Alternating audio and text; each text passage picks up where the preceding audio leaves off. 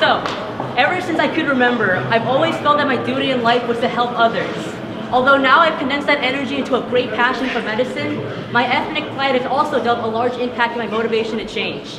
Hi, I'm Tonio Alarcon Borges, and I'm an 18-year-old from Eagan, Minnesota. Born into the harsh winter of St. Paul and remaining there further on, my Mexican family developed resistance and knowledge to the usual cold. However, the process of acclimating was far harsher for a family friend of mine.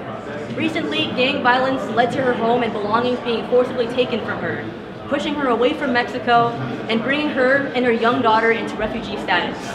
With barely any clothes on their backs, coming into a completely different country and a completely different climate, the Minnesota winter wasn't all it used to be. The possibility of hypothermia and frostbite was higher than it used to be. Not only was shelter and food the basis of survival, but avoiding freezing to death.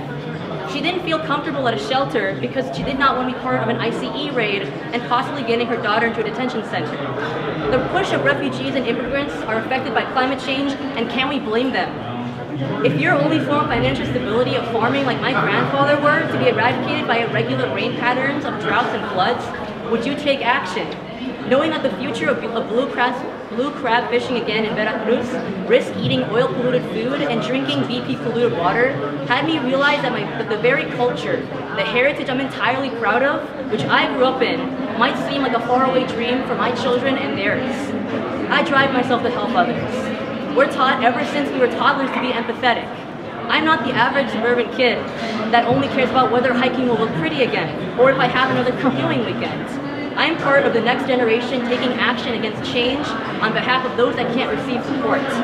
For refugees like friends so close to me, for individuals facing financial hardships like my family, and the other kids just like me who feel like they're alone because of their own age. I am part of the growing climate movement that's here to stay, and I call on all others to either join our purpose or watch the change we create, because we're not stopping.